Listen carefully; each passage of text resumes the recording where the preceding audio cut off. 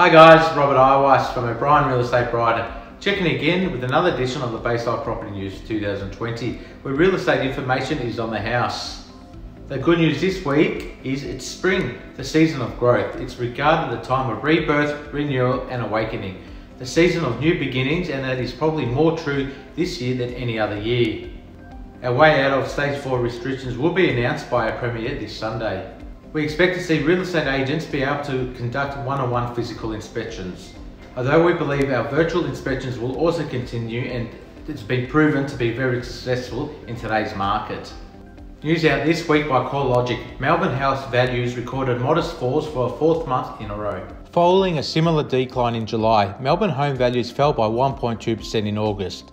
The good news is outside of Melbourne, all major capital cities experienced an easing into the declines in comparison to previous months, without a national drop of only 4%. The rolling 12-month price growth in Melbourne is still up 5.9%, with total investor returns still at 9.5%.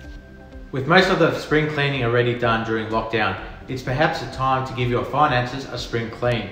And the best place to start is to look at your home loan. Last week we reported comparison site Monzo starting at only 6% of Aussies have refinanced their home loans over the last year. Competitions among the banks seems to be hotting up, with Australia's biggest lender, CBA, offering a $2,000 cashback to customers that refinance their mortgages across to them. Refinancing is most common when people are moving home. However, refinancing could give you access to additional features like an offset account, flexible payments or a lower interest rate. Other reasons are able to unlock some equity in your home loan for renovating a new car or a holiday.